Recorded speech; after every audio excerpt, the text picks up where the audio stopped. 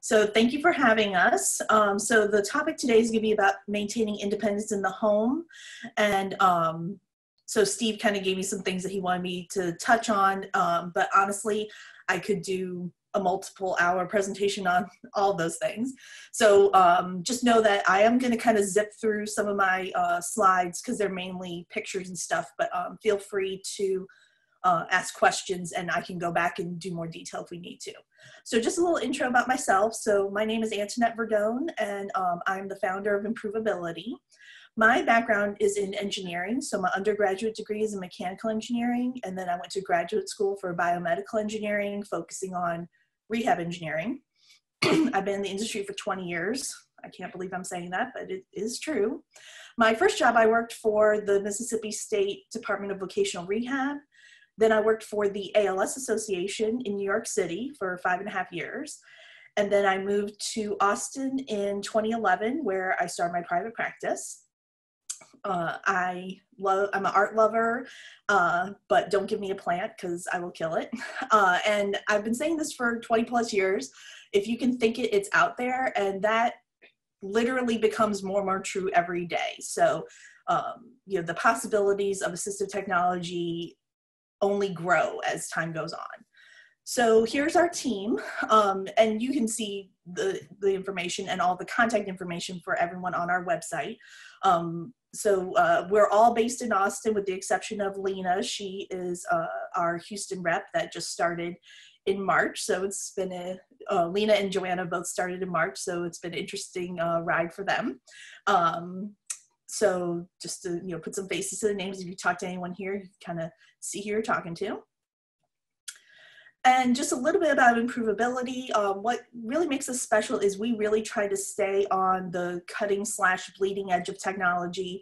We really try to take a practical approach. We're not just about throwing equipment at someone and hoping something sticks. We really want to put together a solution that works. And we will implement what we recommend. So we will make it work if it's something we haven't done before. And we're not scared to combine products from multiple manufacturers. So, I can think that happens a lot with mounting. I kind of like this one company's tray versus this other company's arm, and we'll put them together and make it work. And we feel like our job is to be an ongoing resource for our clients. So once kind of you're in the Improvability family, we won't let you go. I have clients say, is it okay if I call you? Yes, you can call us, text us, email us. We're always available because literally things change every day. So we may have set someone up with certain equipment, a month ago, and that is out of date now. And, maybe there's something that came up that would solve a problem that they're having. So we want to be that ongoing resource for our clients and any assistive technology professionals. We are a full service AT company. I'm not going to read through this list, but pretty much if it's stuff or strategies for people with disabilities, we can find a solution for that. I do want to highlight that we are the SmartBox partner for Texas, Louisiana, Mississippi. They are a communication device manufacturer. So if you have any needs in the assistive technology realm, if we can't solve it, we'll connect you with someone who can. And something else I'd just like to mention on all my presentations is if you are either a client or a professional working or looking for assistive technology solutions for yourself or for your clients, there is a certification that a professional can get called the ATP. That stands for Assistive Technology Professional. There are some requirements to do that, but my opinion is if someone's making assistive technology recommendations, I would want to know that they have this certification. So right now on our staff, I have the ATP. Lena had let hers lapse because of her previous position, but she's going to have her ATP, and my other two field reps will be having their ATPs by the end of this year. So we feel very strongly that it just shows that we're part of an industry. So that's just something I want to make people aware of. If you're calling companies and trying to find some recommendations, that would be a question to ask. So today, what we're going to talk about, I kind of split this up into 3 segments. One is just about basic home access. And then we're going to talk about emergency preparedness and environmental controls. Again, each one of those topics could be a multiple hour presentation. So I'm really just focusing on the highlights so that we can kind of have this broad spectrum of information that, I'm happy to answer any questions that come up. So I'm sure most of y'all are familiar with Stieg Gleason. I really love this quote that he has. Most of what ALS takes away, technology can give back. And I would call that a cure. So, as we know, there's no cure for ALS, but assistive technology really is the tool that will help give you back some of the independence that ALS takes away. So when we talk about basic home access, I know what I have encountered with particularly with the ALS population is people, once they get diagnosed, they kind of go through that initial stage, but then the first thing I think a lot of people think is, oh my goodness, I'm going to have to totally tear up my house and make it accessible. That is not necessarily the case.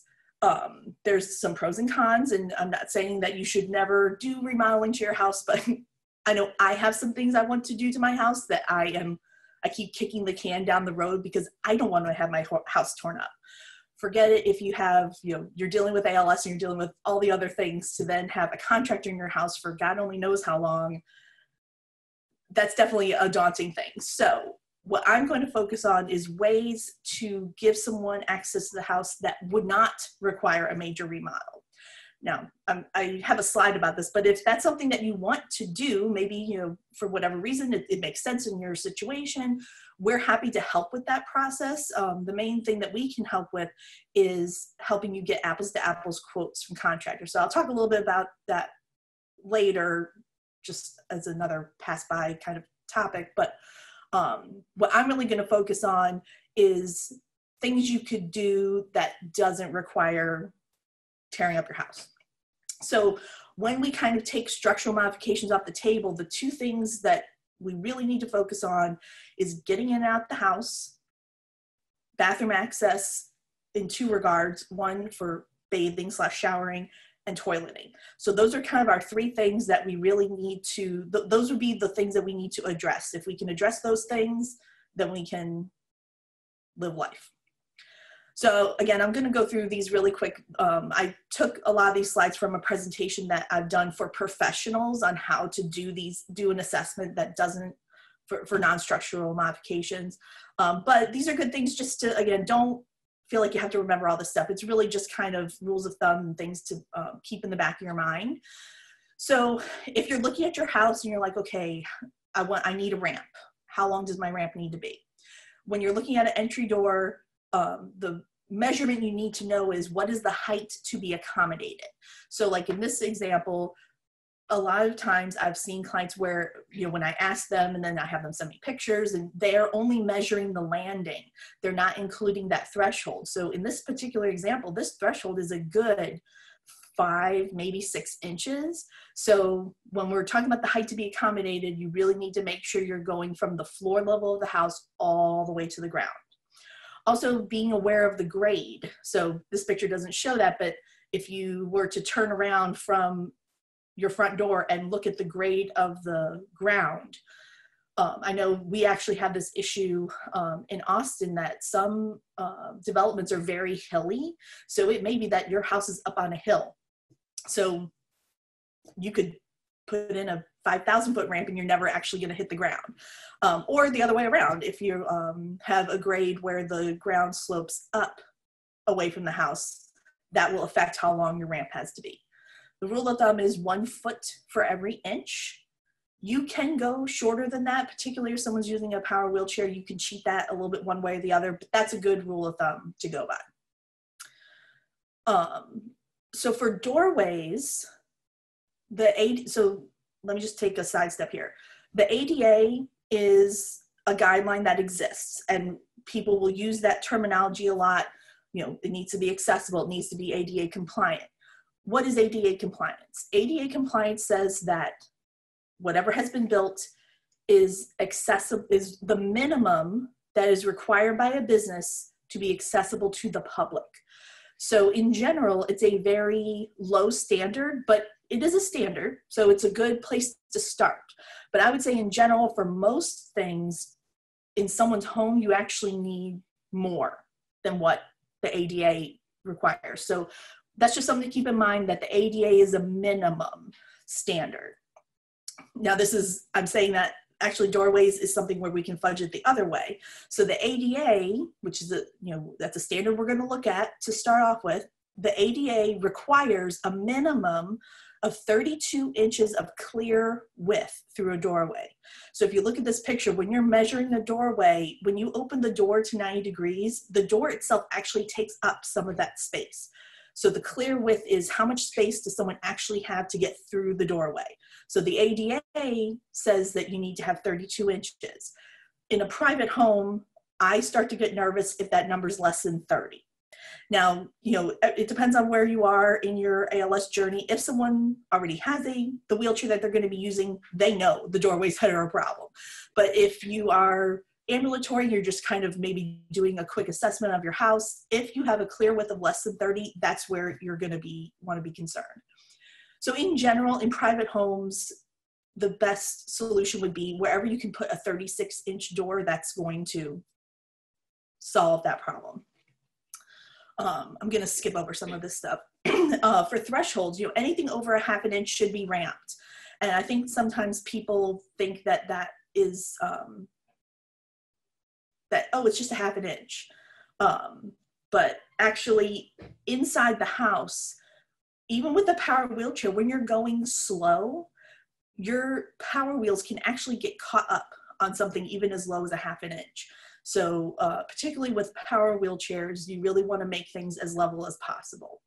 And measuring thresholds, you really literally need to get on the floor and get eye level with that threshold. Because if I'm standing up and holding a tape measure, that could be the difference between an inch or two either way. So you really need to get level with what you're measuring to get an accurate measurement. So here's some solutions. So there are modular metal ramps. This is an example of one. In this case, you can see that they did have to put a small platform by the door to make it level, but in general, these can be installed very quickly. They're removable, they're not attached to the structure in any way, and they are kind of an erector set. There are companies also that will rent ramps. So a modular metal ramp is a really good solution for a lot of people. So my rule of thumb is if the height to be accommodated is over 30 inches, then we start to maybe think a ramp may not be the best solution. Now, again, there's a lot of depends here, but that's just kind of my rule of thumb. Once we go over 30 inches, then I start thinking lift. So here's an example. The reason this is a client that we actually worked with, she didn't have ALS, she had a different disability, but if I remember correctly, I want to say the height to be accommodated, it was maybe like 25 inches, but actually in her case, this was in the garage. So we didn't have space to put the length of ramp that she required. So this is her before. So she was marginally ambulatory. So a friend had built this ramp just to help her out. Mainly it was for the armrest because the ramp wasn't really accommodating that much height. So what we did is we put in a lift, or some people would call it an elevator. It's kind of a stripped down elevator. And you can see we made a wooden platform to make a level entrance to the ramp, to the lift, and then the lift goes straight up and down. So obviously this takes up a lot less space than a ramp. I mean, we could not fit the size ramp that we would need. And even if we tried to, it would take up our whole garage plus. So I just want to throw this out there because if you were to purchase a modular ramp versus a lift, 30 inches is about the break-even point where the cost starts to, it actually can become cheaper to do a lift. So just throwing that out there. Another alternative, this is a product, and there's a couple other companies that make similar products. It's a stair climber. This version is only for manual wheelchairs. They do make a version for power chairs, but I don't know that it would work in any residential setting. It would be a very unusual setting that it would work for. But actually, literally this morning I was looking for pictures and I found used ones on eBay for a couple $1,000s. So I think new, they're probably more in the $5,000 to $7,000 range, but it is an option, and I have had clients that this is what they use to get in and out their house. For thresholds, one of our real go-tos for anything less than 4 inches is a rubber threshold ramp. There's a number of reasons for that. One is that the rubber threshold ramps are very stable, even the really small ones. If you use a metal threshold ramp, they only touch the ground at the threshold and then where they end. So especially with a power chair, someone keeps going on and off of it. It shifts a lot with use. These rubber ramps stay put. Even they have rubber ramps as small as a 1/2 inch and they stay. Now you can put silicone down if you want to, but for sure over a 1/2 inch, they really don't move. And once you get past like 1.5 inches, 2 inches, they're not going anywhere. And they're super stable, so for the other people in the family, it's not going to be a tripping hazard where those metal ramps can be. And you can see here these rubber ramps can be notched so that they can fit directly into the threshold. So they just have a lot of benefits that we really like. So here's some other examples. The picture on the right is a situation. Pretend like that freezer isn't there, that was getting moved, but he didn't have quite enough landing there to make a good turn. So we used these, I call them, they're like Lego blocks, but they're made to take the weight of a power wheelchair or a person. So we just made his landing a little bit bigger there so he could make the turn, and then he had that nice stable rubber ramp to access the garage. Swing away hinges. So say you measure your doorways and say you have a 30-inch door, but you only have maybe 29.5 inches. And depending on, your size of the wheelchair, getting that 1.5 inches back, it doesn't sound like a lot, but it can really, if you have to make a tight turn after the door, it can really make a huge difference. Because widening a doorway is actually not a small job. I mean, we've done them through our company, and I've had to contract that out with other companies, and you could spend anywhere from $800 to $1,500 just to widen a doorway. So it's actually a pretty big job. These offset hinges are giving you back the width of the door. So I know it's really hard to see if you've never seen these before. And it's even hard to take pictures. So this is what the hinge looks like, the picture on the left, and then the picture on the right is showing it actually installed on a door. This is what they look like on a door. So basically, if you see where the hinge is, it's moving the hinge from where the door and the jamb come together to basically where the trim is. So you do have to make sure that you have wall behind the door, because the door is now going to stick out farther. But again, that 1.5 inches can make all the difference. And you can buy these hinges online for like $30. So and it's a handyman job versus widening a doorway, which is not a handyman job. So now we're going to transition over to the bathroom. So that was getting in and out the house. So with the bathroom, just some critical measurements. Again, if you are still very functional and you just want to kind of get an idea of what things might be a problem, you want to look at the threshold of your bathroom. So some bathrooms I've seen where maybe they tiled the bathroom, but the rest of the house is hardwood or carpet. There could be a good, 1/2 inch difference in the threshold there. So that's something to take a look at. With your tub, now the picture that I have here is actually more of like a clawfoot tub. Those have a very high side, so that's something to be aware of. Tub doors, so if your tub has sliding glass doors, typically those would eventually need to get removed. How high is the tub edge? I've seen in some of these newer homes, the tub edges are very low, actually. They're almost like a glorified shower and not really a tub. So again, these are just some measurements you want to kind of just be familiar with and have an idea of. For a shower stall, again, looking at the threshold of the shower inside and out. So again, I've seen many different arrangements, some that make it easier, some that make it harder. The size of the stall, so like in this example, there's a built-in seat. So when you're looking at what the size of the stall is, you can't really count that seat. It's just how much space do you have on the floor to get in and out of and to maneuver in. So, you know, the picture that I have here is a very small shower. And then doors, typically the doors would need to get removed in order to provide any sort of access. Grab bars, you can have grab bars installed, and that is a relatively straightforward process. You know, most handymen can handle that. The thing with if you're installing grab bars into the wall, one of the sides has to be in a stud. And depending on what kind of, if you have tile or if it's a fiberglass surround, that could be a challenge to do. Suction cup grab bars do exist. Something to be aware of them, and you can, these are from a particular company that they're a little bit beefier and fancier, but you can find them actually very inexpensive. The reason I picked this picture is that if you can see how this, one of the edges of the grab bar is, one of the ends of the grab bar is on a tile.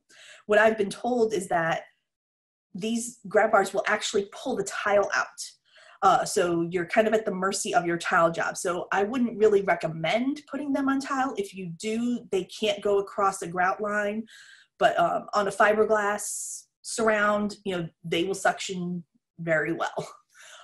So just be aware of that if you are suctioning them onto a tile, that if there's any sort of, you know, if your tiles are loose or some water gets behind there and the tile job isn't 100% correct, you could actually pull the tile out. Another solution for grab bars that we really like is called the Super Pole, and it comes in a couple different configurations. And the nice thing about it is that you're not stuck where the studs are in the house. So it's a pole that is tensioned between the floor and the ceiling, and it will really give you a lot of flexibility. We use these actually a lot in the bedroom because when you're trying to get in and out of bed, there's really nothing firm to grab onto. So the Super Pole is a really great option for that. We recommend handheld showers a lot. Kind of something just to, if you're gonna purchase a handheld shower, is get one that has on-off water on the handset. They're not expensive. You just have to look for that. I'm sure most of y'all are familiar with shower seats, so I'm gonna skip through some of these. A tub transfer bench can be a nice option if stepping over the edge of the tub becomes a problem. So this lets you sit down first and then scoot over. There are some tub transfer benches that have sliding seats. So again, a lot of these, just some of these products depend on just the arrangement of your bathroom. So here's an example of a client that we worked with that we were removing the shower door. It was still on there, but we ended up taking it off. We put up a heavyweight shower curtain so that the water would stay in the shower. And then he was using a sliding tub bench to get in there. And then you can see a Super Pole here for sitting down onto the shower seat. And then also you can see kind of the bottom of one that was by the toilet to give him help there.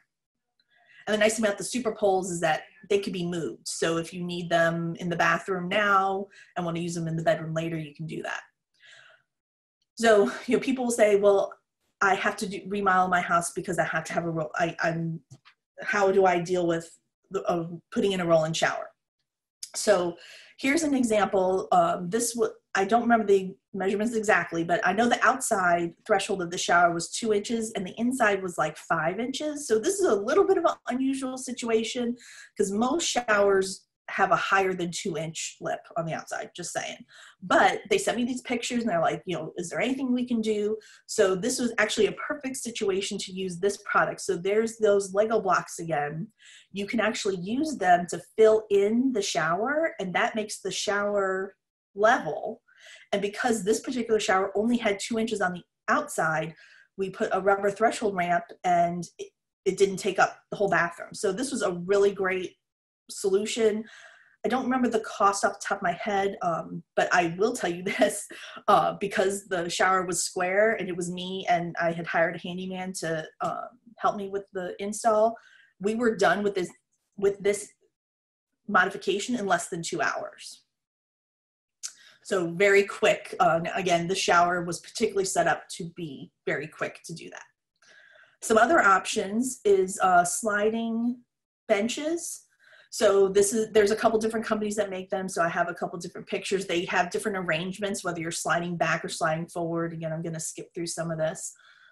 You can see even in a very small bathroom, these will still work.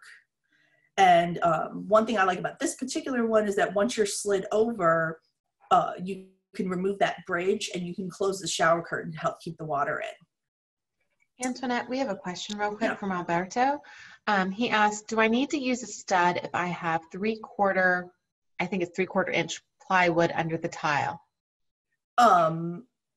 No, so if you have plywood behind the tile, you should be fine. You should be able to put in a grab bar and screw into that. I would still use anchors just to make sure that it's double secure. And then after maybe if you could get one side into a stud, but yeah, if you have 3/4 inch plywood, you should be fine. Assuming everything's sturdy and there's no rotting or anything.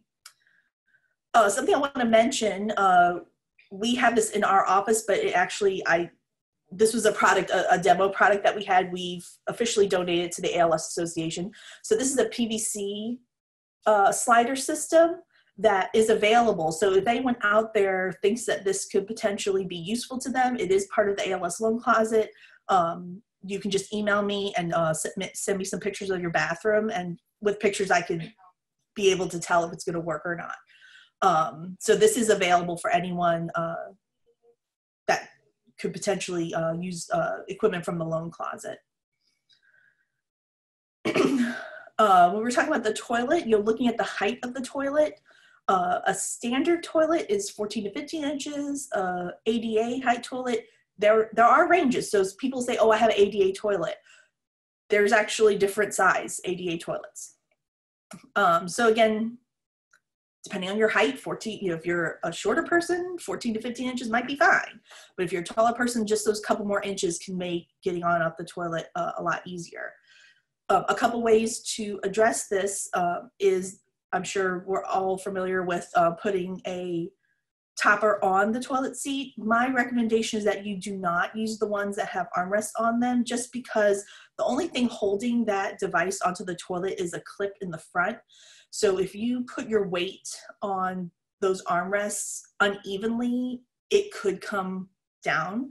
So I would not recommend using that particular style. One option or another idea is you can raise the toilet from the floor.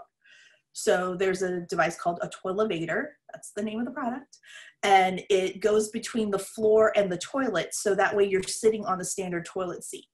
One reason you may choose to do this is if you use a bidet, you need to sit on the actual toilet seat, so this would give you a way to raise it up. I have had some clients, if they're on the tall side, and if they are marginal with their ability to get up from a seated position, we have put extended height toilet seats and a Toilevator. Once they're sitting on the toilet, their feet may not touch the ground, but if it could be the difference between being independent with using the toilet or not. One thing that I ask a lot is sometimes the height of the toilet seat is fine. It's just that someone needs help getting on and off the toilet. So a toilet seat safety frame is $30 on Amazon, and it's a very simple installation. If you are not scared to take off a toilet seat and put a toilet seat back on, you can get this installed in 10 minutes, and it basically adds armrests to your toilet. So for a lot of people, that's really all they need. A bidet. So this is one of those things that I know I bring up just because I'm me, but it's one of those things that can really increase independence. So, most of us, if we had the option, we would prefer to take care of our hygiene activities independently. They're very simple bidets. The picture on the left is like $30. Now, I will say with the coronavirus, there's been a run on bidets. So they're not, you may have to wait a little bit before you can get a bidet in a day from Amazon, but you might have to wait a minute because a lot of people got on that bandwagon when toilet paper got scarce. So the $30 ones, it is a very simple handyman homeowner DIY installation. The only thing with the standard bidet is that the controls are still attached to the toilet. So if you aren't able to reach those controls, if you look at the picture on the right, there are bidets, as far as I know, all of these, you are replacing your toilet seat with a toilet seat that has the workings of the bidet in it. And they have ones that have wireless remotes. This one's showing it mounted on the wall, but there's no wires. So I can think of 2 clients off the top of my head that we have actually placed the control on the floor, and they can use their feet to operate the controls.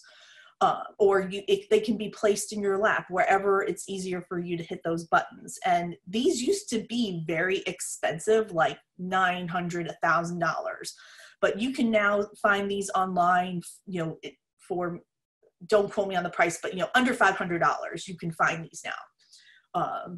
And they have different, so you can look at the buttons to see what buttons you think might be easier or harder for you to hit.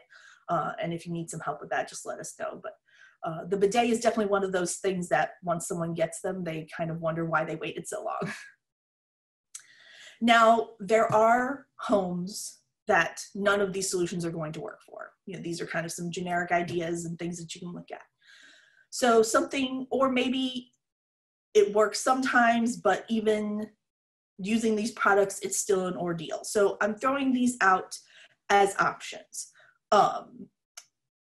So there is a device called the Easy Bathe, which is basically an inflatable pool that can go on your bed. So it's deflated, you put it underneath the user, and then you inflate the bed around them, and it has a pump to pump the water, or actually, I'm not sure if it has a pump to pump the water, but it has a drain hose to drain the water. So basically you can create a bath in the bed. I've personally never known anyone to use that, but that product does exist. But the Easy Shampoo is a great option, because sometimes, especially us ladies, if we could just get our hair washed, we'd be happy.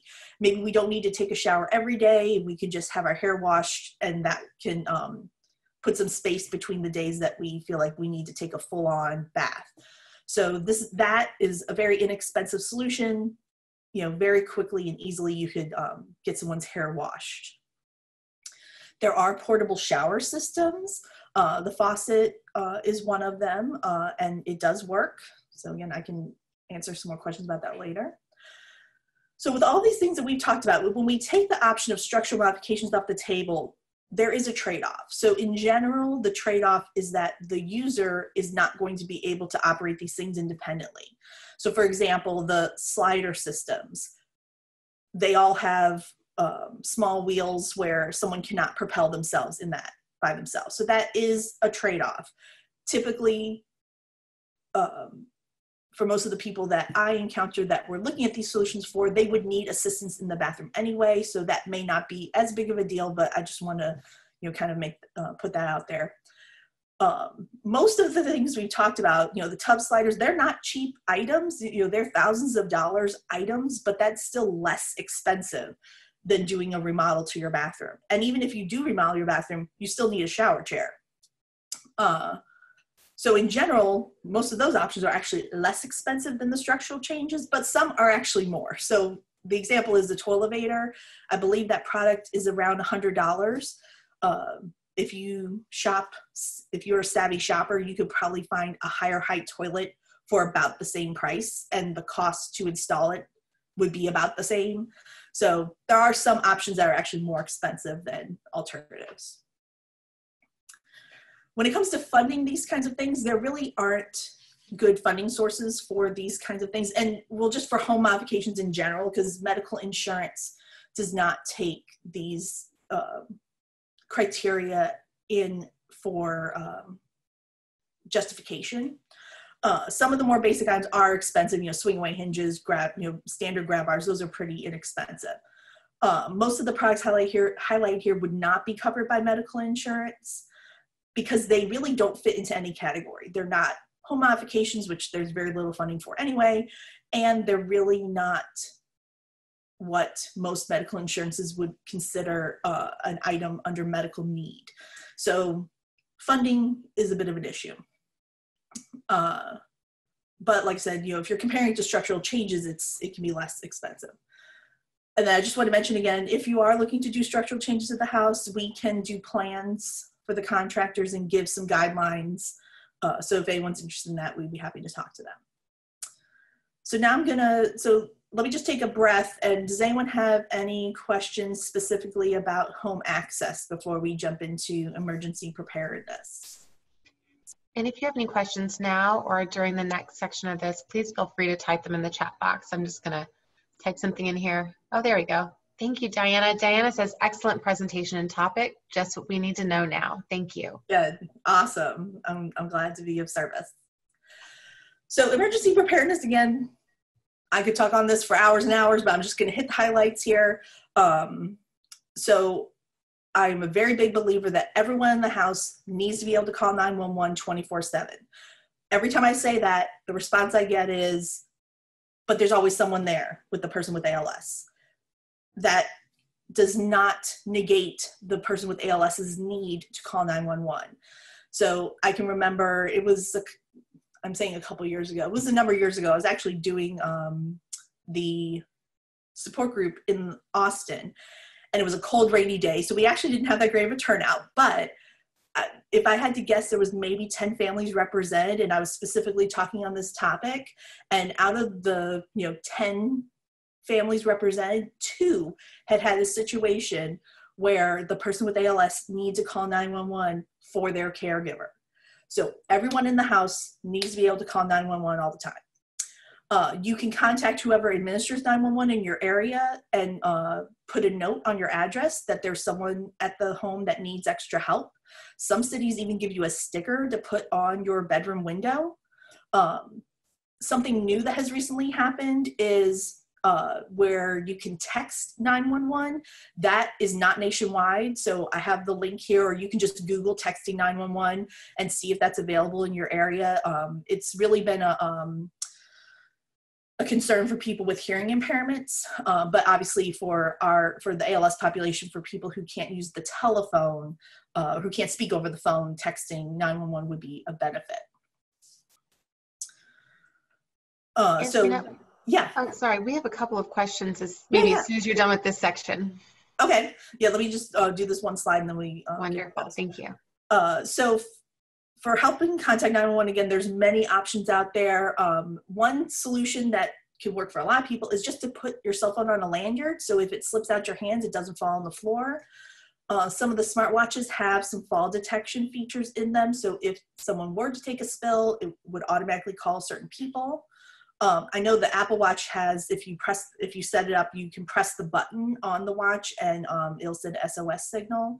And there are some emergency response devices. So I won't go into details with that. Emergency egress, in your house, you want to make sure you have the appropriate smoke detectors. I think most fire departments, if you just show up there and say, what do I need? They'll tell you. A lot of times I'll have people say, well, I need a door out my bedroom. You might need that. But when we're talking emergency egress, the goal is to get your body away from the building. So that could be accomplished by just having a low window that you could either by yourself or with some help, get your body out. And I mean, literally, if you're just log rolling in the grass just to get away from the building, that's, when we're thinking emergency, that's what we're thinking about. And then getting attention inside the home. A simple wireless doorbell can solve that problem. If you can't push the button, we make a switch adapted doorbell that will allow someone to get to make their needs known inside the house. Okay, so what are our questions? Okay, we've got a few questions here. Some really great questions. Alberto asked, are any of these items tax deductible? I'm not a tax person, but I do know, I know enough because people ask this question, but check with your tax person also, because I know, especially in the last couple of years, a lot of deductions that existed have changed because of increasing the standard deduction and all that. But I do believe there used to be, last time I looked, a tax deduction specifically for accessibility. So if you Google accessibility and taxes I think it's kind of like your medical exemptions, where you will have to have spent a certain amount to be able to take it. So definitely talk to your tax person, because you may be able to get some taxes off of that. Great.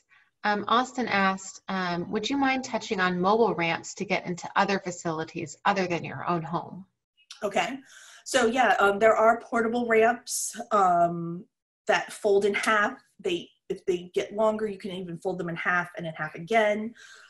Really, anything more than 6 feet, you're not carrying with you. So if you were going to purchase one, I would say you'd want to stick with maybe a 4 foot to 6 foot ramp. Even that those metal ramps do get heavy, and that's really only going to get you up 1, maybe 2 steps. So, and that's with a manual chair. If you have a power chair, you really need at someone else's home, you may be limited to where you can get around. But yeah, and you can find those online, actually. Amazon sells them for really good prices, a couple $100. And if you fold it in half, you can throw it in your van and you can have it with you to at least get up 1 step. Great. Dutch asked, with ALS, I can see needs changing over time. Can we use your services as our needs change? Definitely. When I worked for the ALS Association, especially when I was called in for home access questions, I would really say, let's make a plan for the worst case scenario. So if you were 100% dependent for your bathing and getting in and out the house, let's come up with that plan. And I would write it out, and you could just literally stick it in a drawer. And when the time came, you could pull it out and take a look at it. So because even though they're simple and maybe not as expensive as doing structural, they're still investments. So I say, let's kind of think it through, come up with a plan, and then you can implement that plan as you need it. But yeah, for sure, a lot of these things really, depending on where your functional level is, that's where you're going to go. Also, a big help in that area is the loan closet. So before you buy anything, call your local ALS representative and see what's in the loan closet, because you won't be the first person asking for that item, and chances are they're going to have it in the loan closet, and you can use it for the time that it's useful to you, and then you can pass it on to the next person. Thank you for that. Austin has asked, are these emergency alarms able to connect wirelessly to their AAC device? My father has written off most of his medical equipment, and that's how we labeled it.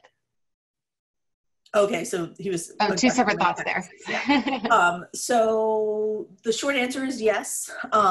Again, I don't want to go too much into detail, so I'm happy to address personal questions outside of this meeting. But when we set up our communication devices, we can have it where this item that's on the screen right now, that can be activated directly through the communication device. That is technically possible.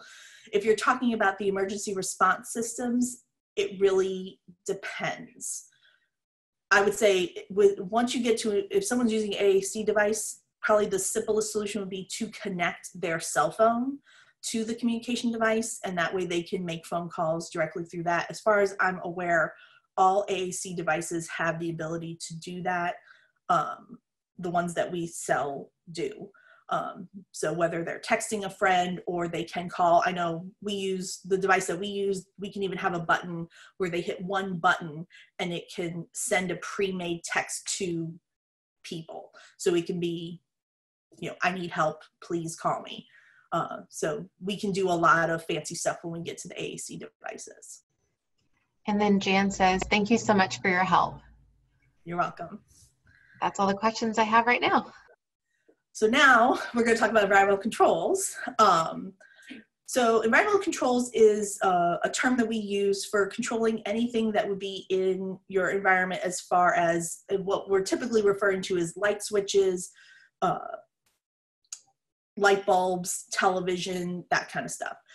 And I will tell you, over the last few years, things have totally changed.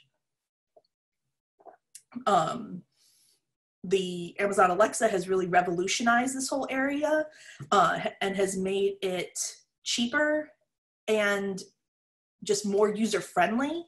So again, I could go on and on for days on this topic, but I just want to give you all some highlights. So kind of if you've never even thought about this, it might kind of give you some ideas. As a disclaimer, this is a very quickly changing world. So it's really frustrating as a presenter because it doesn't let me use my old presentations, because even 6 months ago, I can go through a presentation I did 6 months ago and half of that stuff is out of date. So it is what it is. That's technology. And with consumer equipment, things can change without warning. So back in the day when devices were being made, environmental control devices were being made specifically for people with disabilities, they didn't change. They were expensive and they were very, very, very, very difficult to set up. But once you bought it, it's going to work forever until, you know, until the things that it was connected to didn't work anymore.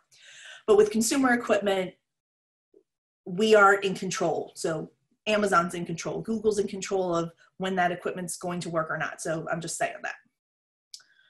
I'm skipping the slide because it doesn't really matter.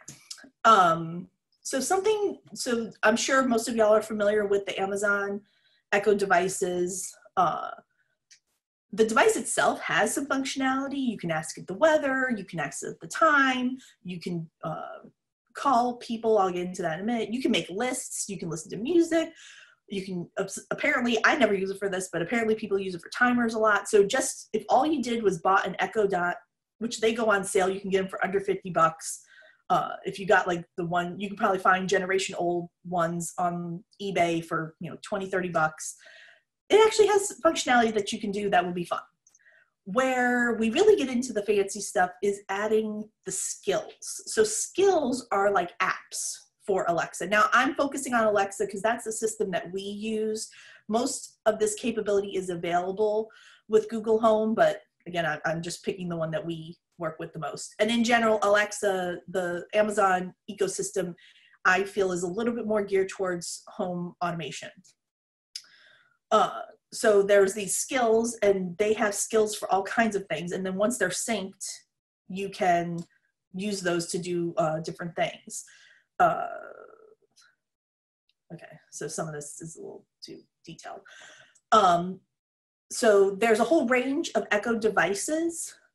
If you get an Amazon Echo Plus or the Echo Show, the 10-inch Echo Show, those actually have a Zigbee hub in them. And that would allow you to actually connect to more things than if you got ones that didn't have the Zigbee hub. So I'm just gonna throw that out there. The calling features of Alexa is very useful. And I know we're talking about voice recognition, and I have to say, when Alexa first came out, you know, I've been in this industry for too long probably, that when they say, oh, you know, you can ask her all these questions, you're gonna answer, I'm like, you know, it's voice recognition. How good is it really gonna be? It's really, really good. I know in general, you know, kids, young kids, sometimes she has trouble understanding, but in general, the ability of the microphones to pick up someone, even with a lot of background noise, is uncanny. And also, she will respond to the speech output of a communication device. Now, I've had some mixed results with that. Sometimes we have to fiddle with the voice because just the acoustics of the room make it a challenge, but in general, you can use your communication device to talk to her. But as far as the calling features go, you can call any number in the US, Canada, or Mexico. So you can say, Alexa, call 512-522-1705. She will call that number. You can say, Alexa, call Papa John's Pizza, and she'll give you choices, and you can call Papa John's Pizza. You can say, give me the number for improvability, and she may or may not do that, depending on where you're located. So I think people don't even know that that feature is out there. You can call devices in your home. So if you have one in the bedroom, one in the living room, you can use it like an intercom. You can also do drop-in. So for devices that have video on them, you can drop in and actually see the person that is in the other room. Oops. Okay, so I have a video showing how you can use that, but what we've actually set up a couple of people now where, so the person with ALS, is using a communication device, and their caregiver, we've talked about different options, but I've had 2 cases now where the best solution was having it where the person with ALS could call them on their phone through the Alexa app and do video chat, and vice versa. So let's say the husband has ALS, the wife is at the grocery, and she says, hey, is there anything you need? She can video chat. And depending on the person's ability to speak, it might be that by seeing them, she can understand what the husband's saying, or he can use his communication device. So we set up a couple people that way, and that's been a really successful implementation of the Amazon Alexa. There's a million skills out there, so I'm just going to highlight this one called Ask My Buddy, where you can actually set up pre-made things. I would not depend on this for 911, for true emergencies, but you can have it where it will call people and send texts to them for certain things. So it's kind of like an automation for sending texts and voice messages. I know I've gone to a couple clients that, maybe their grandkids got them the Amazon Echo for Christmas, and they didn't even realize that they already had a smart thermostat, and within less than 10 minutes, I was able to hook them up where they could use Alexa to set the thermostat. So if you may already have some of these things out there that you can take advantage of. And what I have noticed I would say in the last 6 months, a year-ish, the Alexa app has gotten a lot of functionality in it where you can do a lot of automation and some fancier things just with the app. I can't even give examples because there's so many things. But I'll give one example because I didn't even know this existed until a client asked for it. So I had a client that listened to NPR every day. And so I just started fiddling around, and you can actually schedule it and have NPR come on at 4 p.m. every afternoon for an hour. And you can do all of that through the Alexa app. I didn't even know you could do that, but she asked, and I said, well, let me see. Let's see what we can figure out.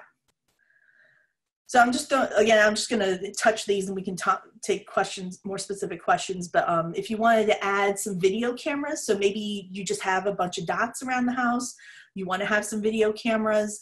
This Wyze camera is super cheap, less than $30 for the indoor ones. They just came out with outdoor ones, and you can see the video.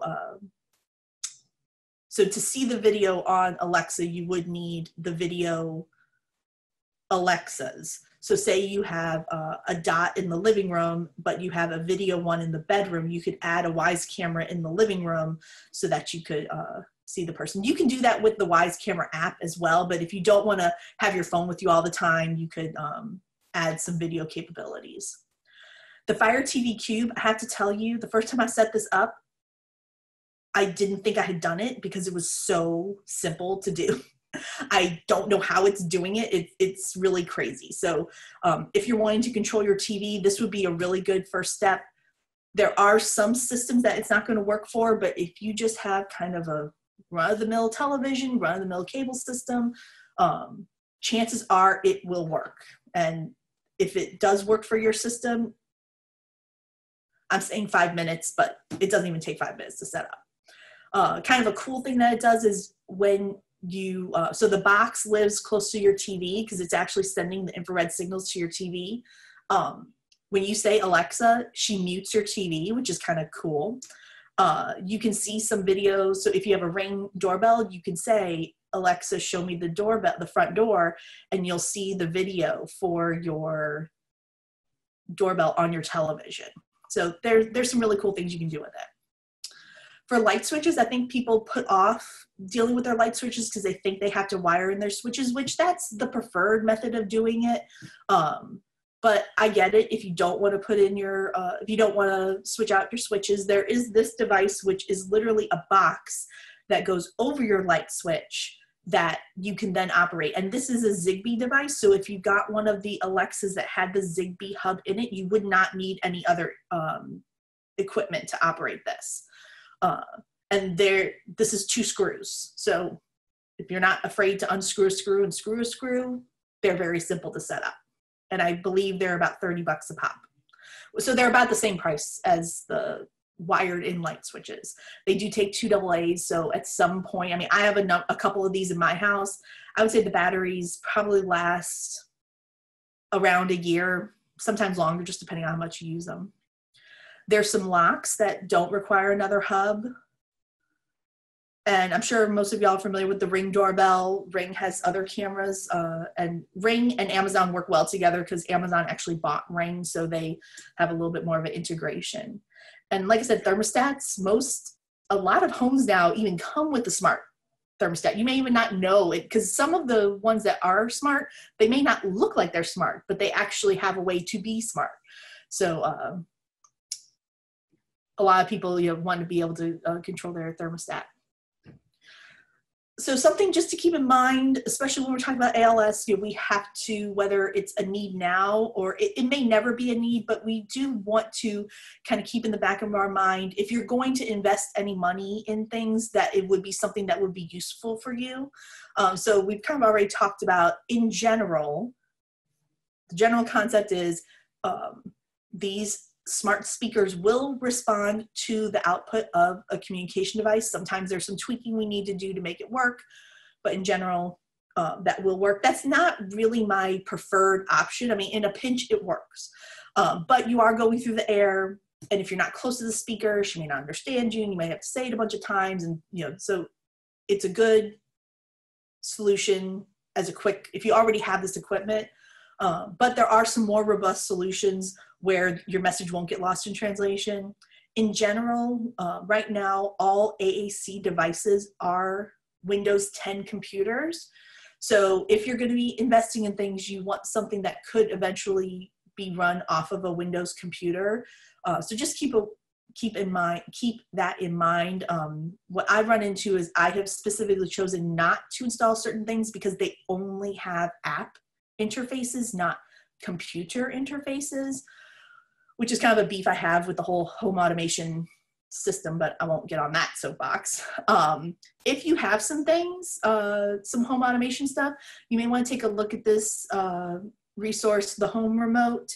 It's basically it's a Windows program that lets you log into all of your smart things and control them. And if you're using a communication device, you would be able to operate them. Video calling, well, I'm sure we've all become a lot more familiar with video chatting in the last couple months. One system that I like is called Whereby. So it's just whereby.com. The thing I like about it is that it is super simple for the other side. So I can set up my account and I create a room, and then I get a link. And the person on the other end, they literally just have to go to that link and boom, you're in the video call. So if you're dealing with maybe elderly family members that are having trouble with Zoom and these other things, you may want to give Whereby a try, because for the person on the other end who maybe isn't super tech savvy, it's really easy. So for all the things we talked about, when you talk about home automation in this consumer-based world, you need to have a good Wi-Fi signal. You may need to purchase repeaters to make sure that the Wi-Fi signal hits the whole house. I would say maximize what you already have. I'm running into a lot of clients where we have been asked to do an environmental control evaluation. They already have a Ring doorbell. They already have some things. So obviously, if you already have it, I'm going to take advantage of that so we don't have to buy it again. The accounts and the passwords, I mean, this is just kind of life in the 21st century. The passwords and the usernames do get very overwhelming. So I just kind of have to preface that when we're setting up systems, because for most of our environmental control systems, we're probably doing, 5 or 6 accounts, and they all have to have passwords. So it can get a little overwhelming. So if you're going to be purchasing this stuff on your own, really think, what is the most important thing to me? So your most important thing might be TV control. So focus on that. And the great thing about this is where the consumer-based equipment really shines, is you can add things as you go. You don't have to do it all at once. If you don't have Wi-Fi, which there are areas of this world that Wi-Fi is not a thing, or even it may be that cable internet is not a thing. There are some ways, and I can go into more details if you want, but there are ways to do everything I just said except for video, without needing the internet. So you can turn on and off your lights, do locks and TV control, and you do not have to have internet. And then, so just to kind of wrap up so that we can get into some questions I'm sure y'all have. We are based in Austin and Houston, but we will travel. We work with TWC, the VA, independent living programs, and we will work with private entities if we want. And we can go ahead and take some questions. I'm going to put our contact information here while we take some questions. All right, we've got a question from Diana. How may we use your services if we don't live in the Austin area? So I would say just get in contact with me because depending on where you live, I've been around the block and I know a lot of people in different areas. Depending on what you're looking for, I probably know someone in the area that could help you, or we have worked with some clients remotely. It just depends on what you're looking for, but feel free to just get in touch with me and then we can figure out where to go from there, whether we do it remotely or if we travel to where you are or if we connect you with someone local. Thank you.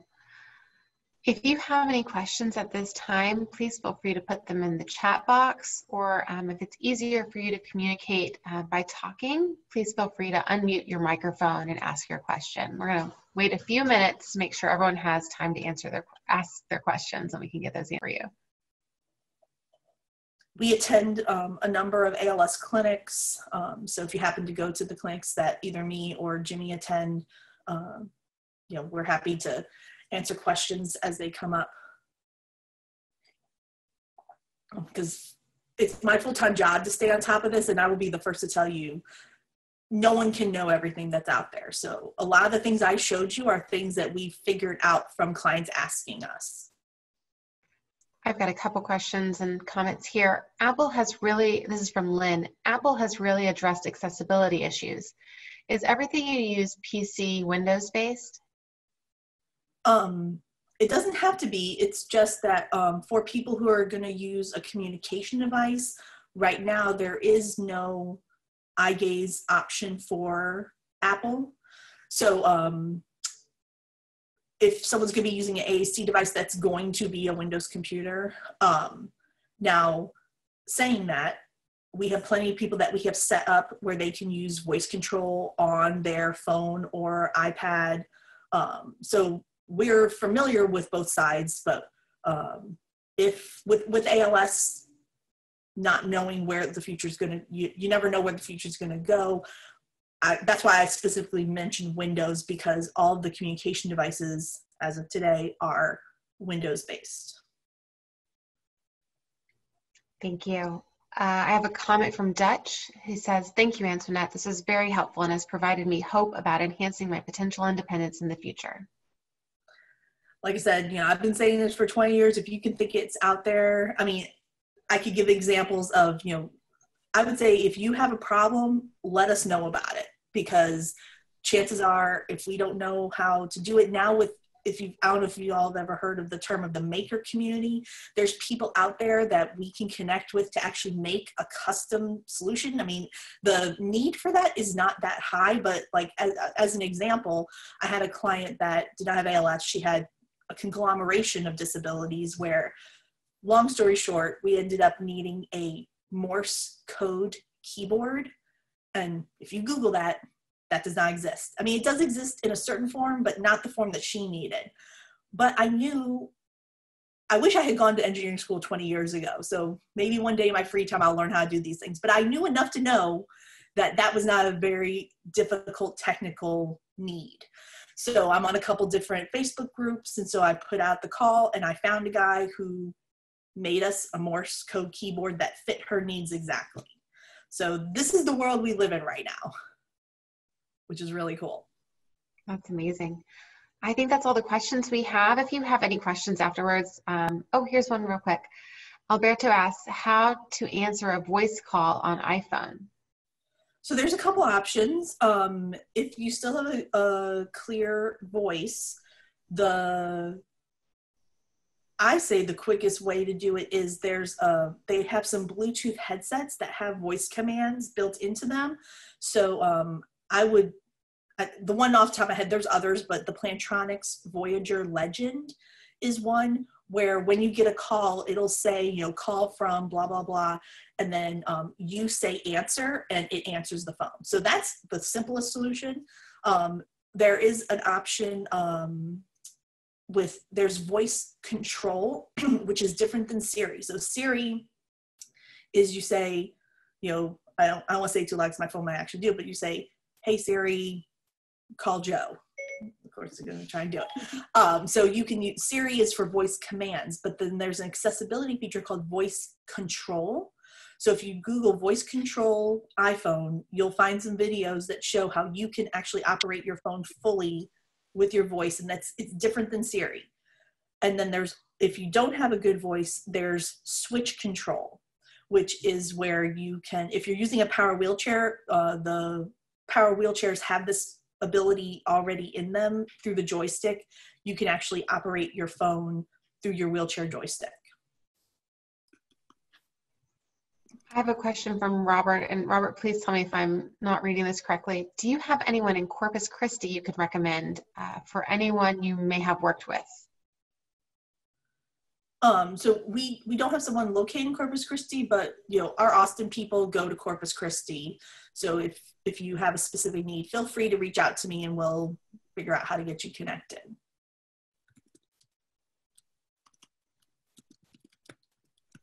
All right. Well, let's see, here's another one from Lynn. iOS 11 has an option to answer incoming calls automatically. Access the setting for call audio routing and turn on auto answer. Thank you, Lynn. Yeah, that's a great option. Just know that means every phone call, it is going to automatically answer. I have had some clients that set that up and maybe turn it on when they know maybe they're going to take a nap, or not take a nap, but like be laying down, where maybe it's harder for them to access their phone when they're laying down. So they'll turn that feature on so that if the significant other or a kid calls, it will just automatically pick it up. I don't know that that's something I'd want to have on all the time, but to each his own.